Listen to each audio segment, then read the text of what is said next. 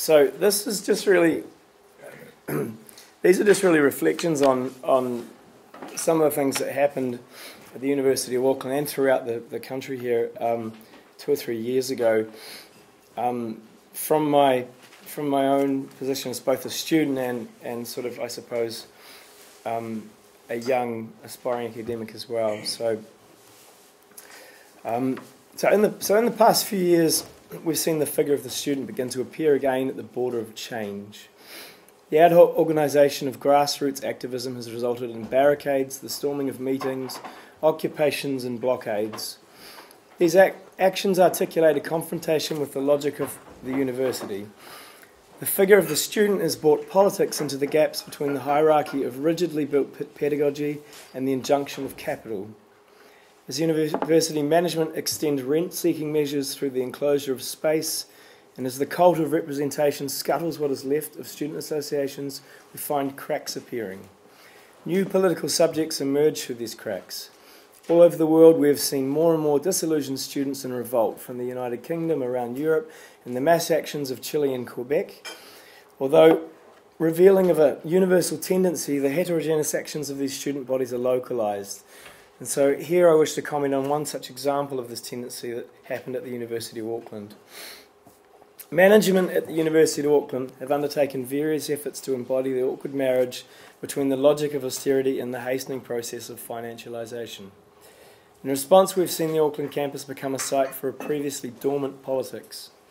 Where higher education is concerned in Aotearoa, not since the rampant neoliberal reforms of the 80s and 90s, have we witnessed such direct confrontation between the administrators of governmental logic and those affected by their policies.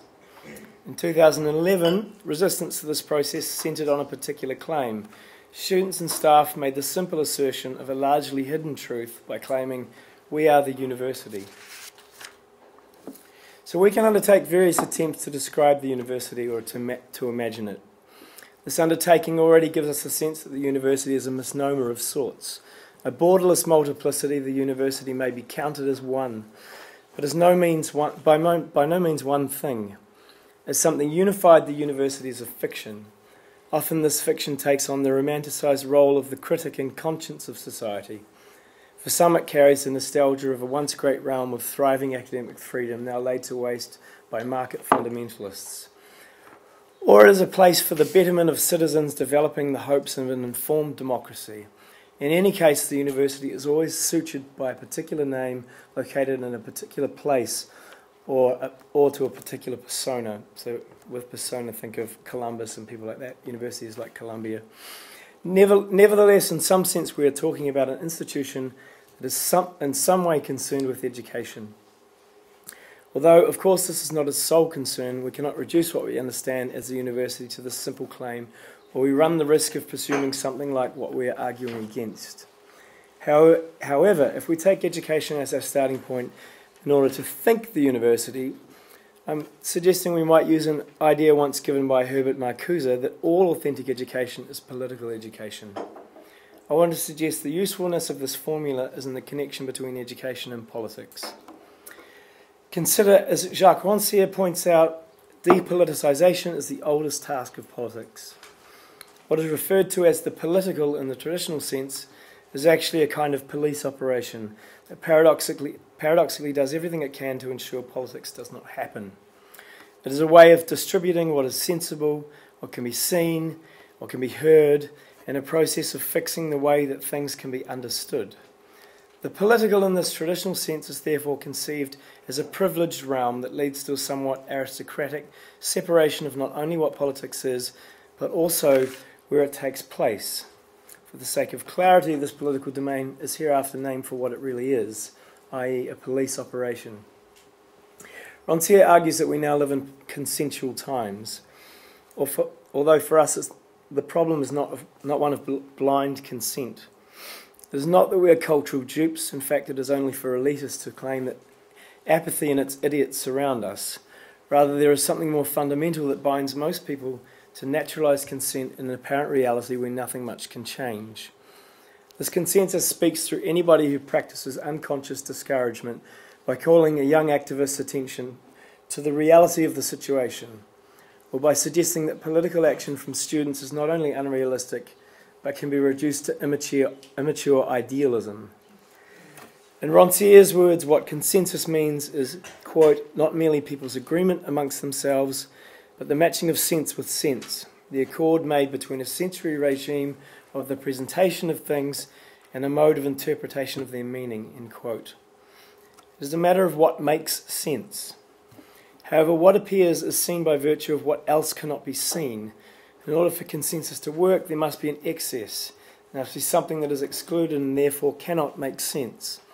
For the political subject, then, the goal must be to make nonsense, to bring forth all that is impossible and unrealistic, or to register that which cannot be seen or heard from this privileged point of separation. The traditional view of the university is conditioned by consensus. For Rancière, consensus is patrolled at the borders by the police. If the police order is the structured embodiment of a society where everything has its place, then the university is an effective example of this. The university is like the old kind of politics, which is sanctioned and controlled in a particular place with its categories of identification and expectations of working for the good of one abstraction after another, the economy, the market, finance, capital, you name it.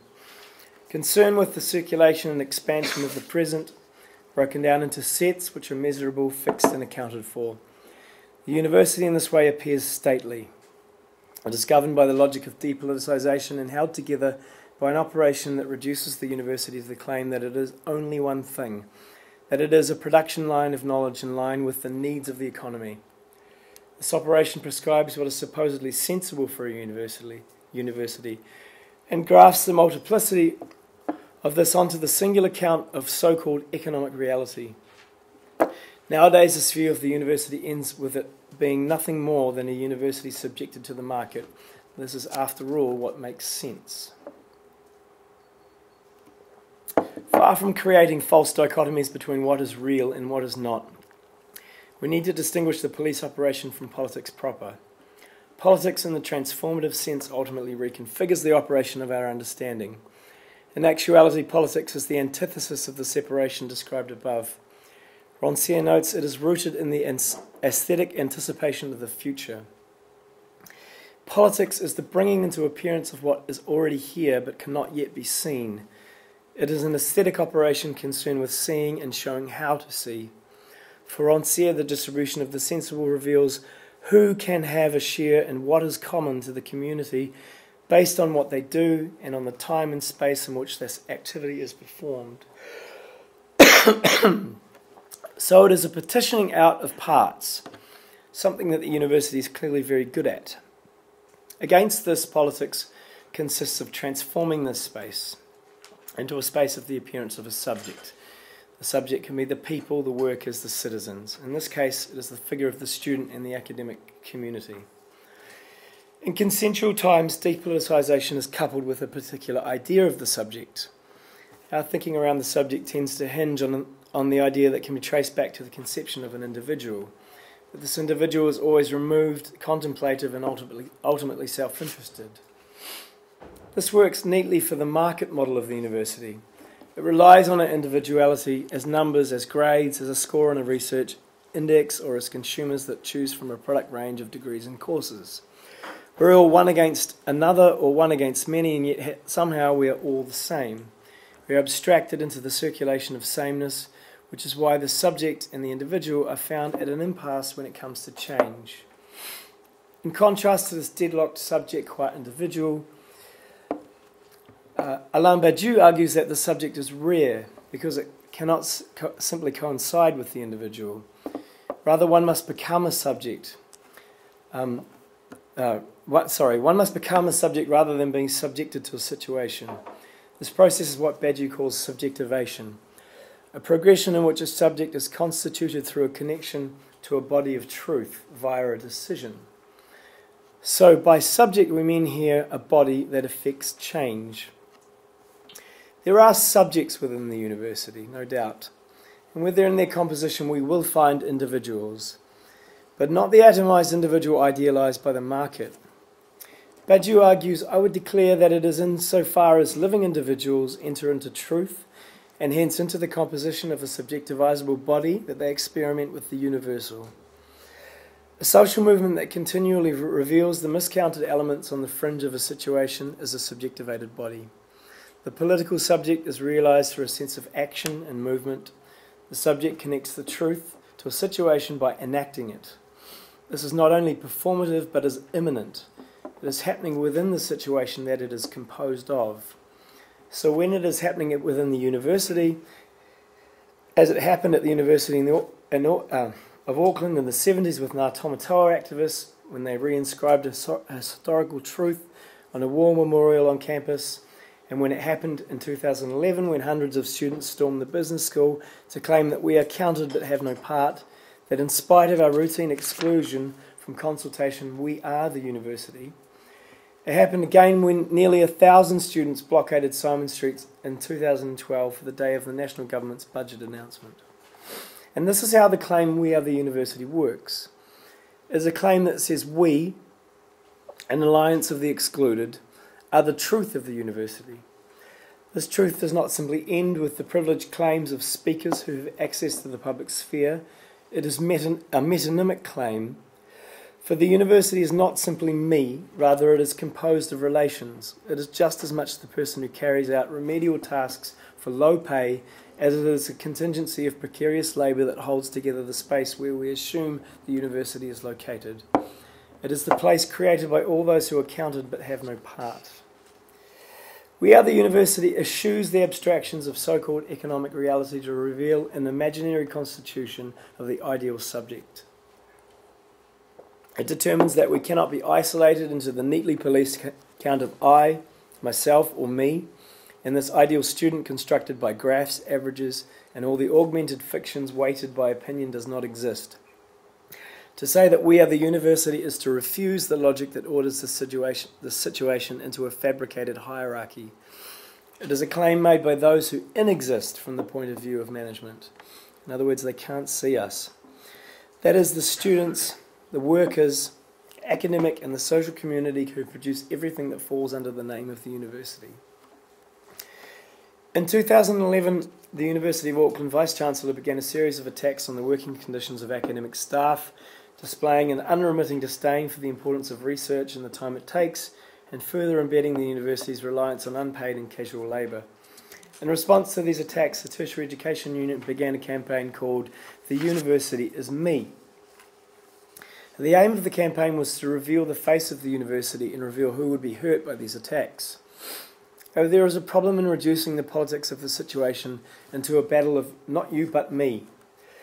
The TEU campaign still missed the underlying truth. Whilst it was admirable in its attempts, it still missed the underlying truth of the university. And its campaign inadvertently fell into the trap of conceding the basic category of the university, i.e. consensus. It fell into the problem of conceding what makes sense by underlying its campaign on the terms of the university and the logic under which it exists. We are the university supersedes the claim the university is me. First, in that it resists one of the most significant elements ordering the logic of capital, i.e. the individual. Although the claim "we are the university" appears to be singular, it is not one thing and cannot be reduced to one. We are the university is the name of a problem. It is not the name of an identity, a brand name, or the moniker of a group. Rather, it is a claim of political subjectivity. In contrast with the representational efforts of student associations, or indeed the campaign by the TEU, it is a presentation of truth by those who are counted but have no part. I should mention that I'm not sort of ragging on the efforts of the TEU there. It's just to make a distinction between what we were doing and what was happening with them. It is not representative in the way that most people expect a political entity to be. The claim operates at the border of a situation that sees the rent-seeking expeditions of management closing down anything that truly resembles politics. It says that the university is a procedure constituted in relations. It is the metonymy of a truth that is held in common, that without the multiplicity of connections, nodes, and interactive parts, there is no university. It is not possible to say that I am the university or the university is me without ignoring the truth. So to return to the formula, the only authentic education is political education. Education is political because politics is fundamentally transformative. A political education can transform the deadlock of our present. It is needed to break open the consensus that orders the situation and miscounts the elements we produce, are the elements that produce our world. The university is the place within the apparatus where ideas are produced. So to start with the university, we can begin with a simple but effective claim that we, who are not, are the university.